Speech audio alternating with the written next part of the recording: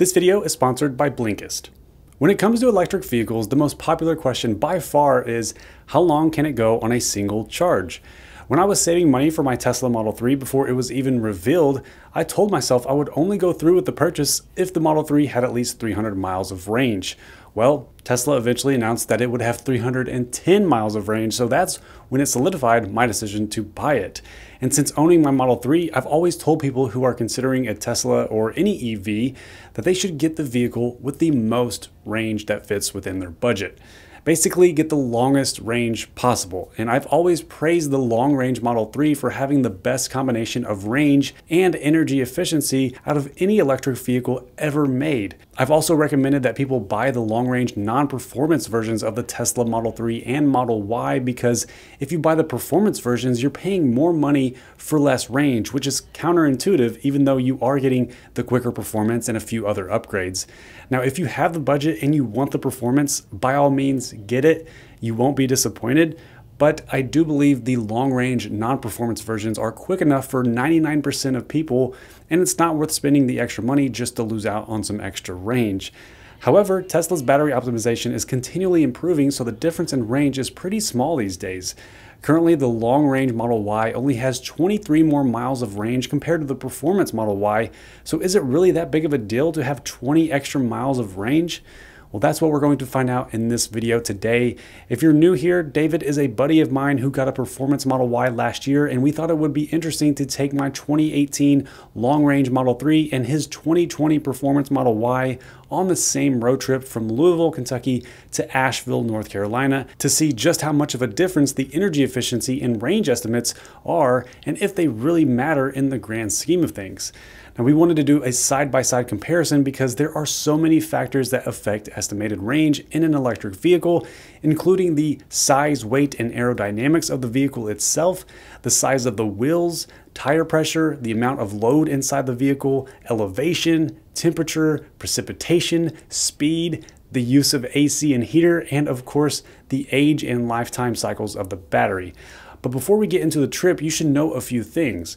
First, David's 2020 Performance Model Y had an estimated range of 280 miles with the 21-inch wheels, but he replaced those with smaller 20-inch wheels, which should put his estimated range closer to 300 miles. And my Model 3 is over 2 years old with 75,000 miles on it, and it currently has an estimated range of around 300 miles, so we both have similar estimated range. We both fully charged our cars and departed with approximately 300 miles of range on both batteries.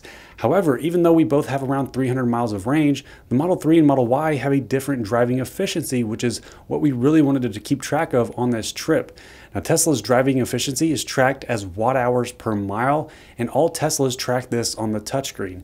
We both reset our trip meter before we left in order to keep track of our watt-hours per mile. If you're confused about watt-hours per mile, just think of miles per gallon on a gas car. In fact, fueleconomy.gov lists my 2018 long-range Model 3 efficiency as 260 watt-hours per mile, and David's 2020 performance Model Y is listed at 280 watt-hours per mile. Let's see what we really get on this 750-mile round trip. Okay, this is the first Supercharger stop on the trip to Asheville, North Carolina from Louisville, Kentucky. Model 3 versus Model Y range test. I'm doing really well in the Model 3. I've added about 85 miles here at the Supercharger. My watt hours per mile so far on the Model 3 has been 242. The weather has been perfect.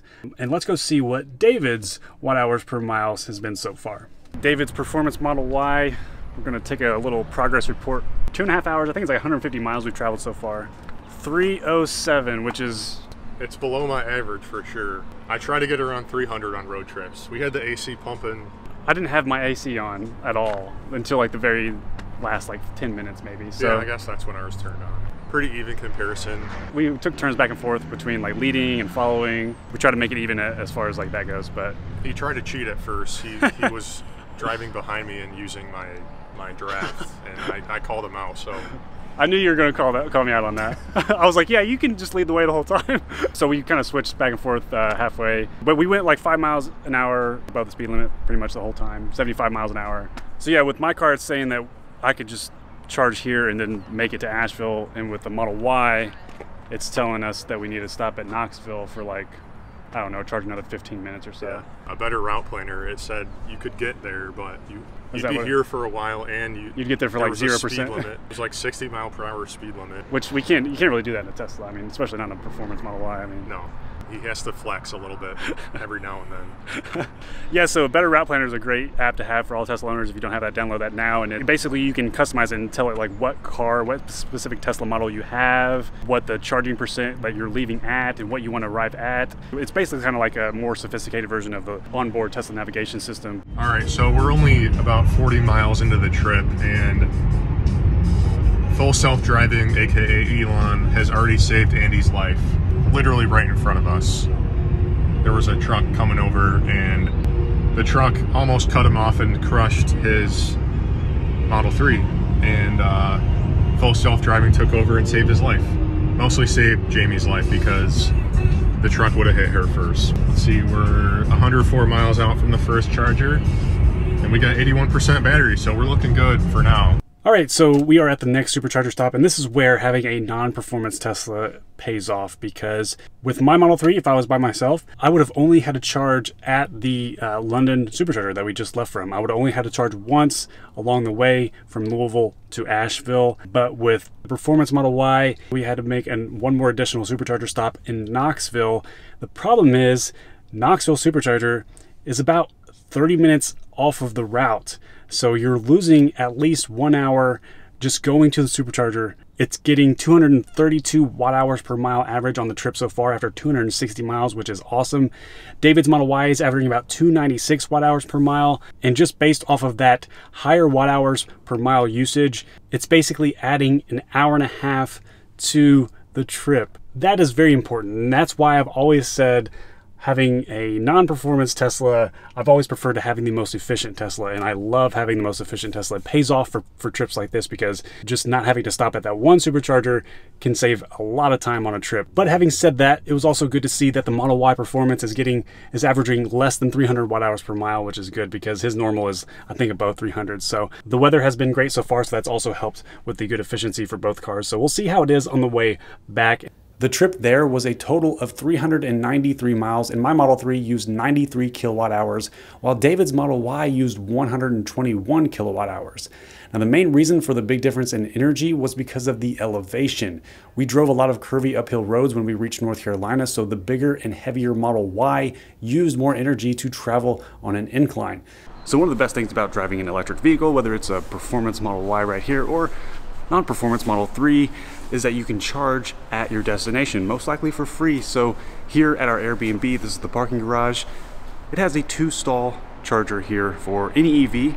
It's a charge point stall. David's been charging. I'm about to plug up and just charge a little bit before we leave. So that has been awesome, is that we've been able to charge for free while we're staying here for a couple days, and we're gonna be able to leave out with a full charge. Now, what's also cool about the return trip is that David's Model Y was much more efficient than the trip there, so he didn't need to charge at Knoxville on the way back. He left about 15 minutes earlier than I did and basically drove the speed limit, and since he was traveling downhill for the first part, he was able to conserve his battery, and we both only charged once on the way back home. I drove 7 miles more than him on the way back because I stopped to get a spicy Sammy, but I ended up using more energy on the way back than I did on the way there, mostly because I traveled at faster speeds on the way back. So faster speeds use more energy. Higher incline uses more energy. The bigger and heavier the weight of the vehicle is, uses more energy. You get the point. Now, the awesome part for both of us was only one charging stop on the way back. And if you're curious about Supercharger speeds and costs, if I were traveling in my Model 3 alone, it would have been a 12-hour total round trip, about 11 hours driving and 2 30-minute charging stops. The single 30-minute charging stop on the way back cost $9.88 in my Model 3, which added 175 miles of range. David charged for about 40 minutes, which was about 10 more minutes than I did, and regained about 200 miles, and that cost $12.42. So a 750-mile round trip in my Model 3 would have only cost about $20 in supercharging. For the total round trip, my Model 3 used 191 kilowatt hours to travel 765 miles, which resulted in an average of 249 watt hours per mile. And David's Model Y used 226 kilowatt hours to travel 751 miles, which resulted in an average of 300 watt hours per mile. That's a difference of 50 watt hours per mile, which means the Performance Model Y uses about 5 more kilowatt hours every 100 miles compared to my Model 3. That's about a 15 kilowatt hour difference per full battery charge, which equates to about 20% of the battery pack. And as we saw during the trip there, the 20% difference could save you from having to add an additional charging stop, which saves a lot of time over the life of the vehicle. Now, speaking of saving time, today's sponsor, Blinkist, does just that by bringing you knowledge from top nonfiction books and podcasts, so you can learn anytime, anywhere. Blinkist condenses nonfiction books into simple summaries that provide you with the best insights and takeaways. Since I'm constantly going from one YouTube video to the next, it's hard for me to find time to actually sit down and read long books, but most nonfiction books like business or self-help books contain a lot of unnecessary filler. With Blinkist, you can get the key ideas in just 15 minutes of listening or reading. I love actionable books about building better habits, so being able to open up Blinkist and get the main takeaways from some of the most helpful books such as The 7 Habits of Highly Effective People and Atomic Habits by James Clear, it's a game changer. I'm able to save time and money by not having to go through the entire books. If you're like me and you want to become a better, smarter person in a shorter amount of time, the first 100 people to visit Blinkist.com/AndySly will get unlimited access for 1 week to try it out. You'll also get 25% off if you want the full membership. And the 7-day trial is completely free and you can cancel at any time during that period. Click the link below to get started today. I hope you enjoyed this road trip range test of the Model 3 and Model Y. Do you prefer performance or range? Let me know in the comments below. My name is Andy. Thank you so much for watching. If you enjoyed this video, give it a thumbs up and subscribe if you want to see more Tesla and tech videos in the future. And I'll talk to you in the next one.